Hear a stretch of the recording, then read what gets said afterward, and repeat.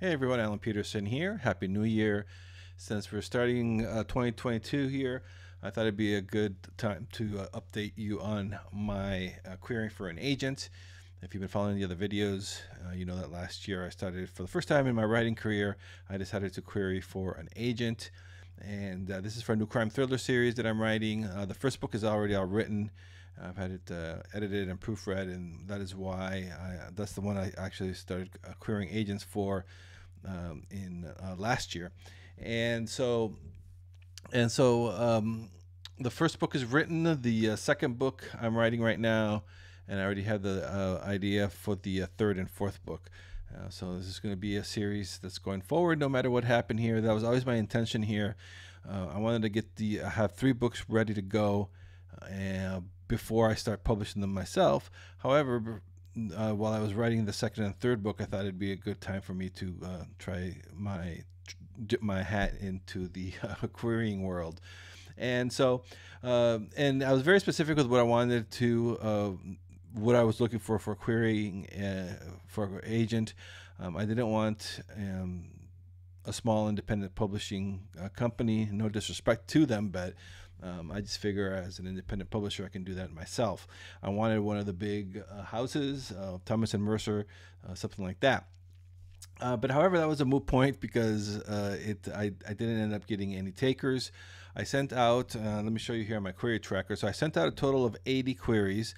I still have about 20 more agents to go, but I decided that I was kind of done with the process. I didn't want to waste any more time with this. All the top agents that I wanted, my dream agents, my dream list, all said no, or I didn't hear back from them. So I just didn't see what the point was. Was just gonna go ahead with the plan B, which was to do what I did with my other books and just do it independently. But anyway, it was an interesting process. As I said, I sent out 80 queries, as you can see. I received 58 negative replies, 2 positive replies. That was one request for the full manuscript, and then another one for a partial manuscript. Both those agents ended up rejecting it. So that's that. And then as of January 6th, 2022, I still have 20 queries out, but I'm not, some of them are really old. And so I'm not, I'm just kind of moving forward from that. Let me see here. So here's the outstanding queries that I have out still. I have 28 days is the youngest one, the freshest one, the newest one, and one's like 77 days old. So I'm just going to close those that are going on 3 months. I'm just going to go ahead and close those out as well. But anyway, it was an interesting process, and yeah, it is rough. You you're studying these out. You start thinking about yourself when they start rejecting you. You start thinking, and I know it's kind of funny too. All the agents when they reject you, they basically all use form letters, and every single one when they reject it is kind of like don't give up. It's basically, it's like it's not you, it's me type of a thing, which I guess is kind of nice. I don't know, but it's just kind of silly when all of them are saying the same thing. But hey, at least they took time to send a rejection to be able to close that out. Like I said, I still have 20 queries out that I never heard back from them, including some that are 70 plus 77 days old. That's what, going on 3 months now. But anyway, it is what it is, and some of them do say that if you don't hear back from us, that means we're not interested. So that's the way the cookie crumbles. But however, it is kind of tough when you start getting all these rejections, because then it starts messing with your head. Like, well, geez, maybe this isn't any good. Maybe.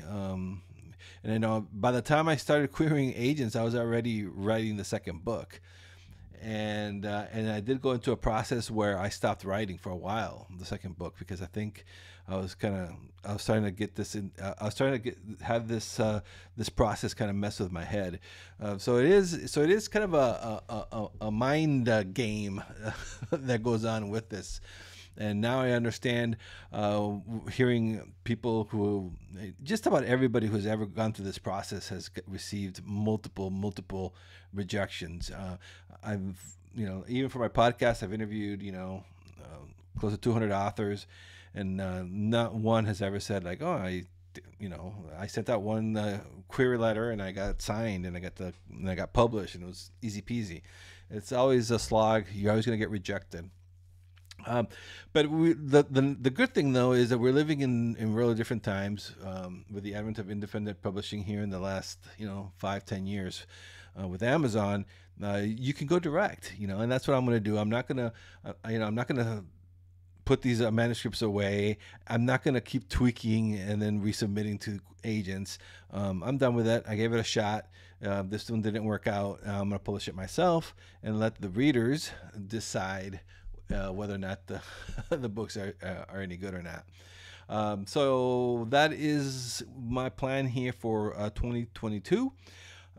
I'm not going to start publishing the first book until I have the third one done, and then I'm going to publish all three of them, probably within one a month, and then go from there. So right now I'm in that stage. I'm trying to finish the second book. I need to also then write the third, of course. I need to get the covers put together. I already have the editing and proofreading lined up. The first one is all complete. I already have a editor lined up for the second one. So it's all it's all moving along here.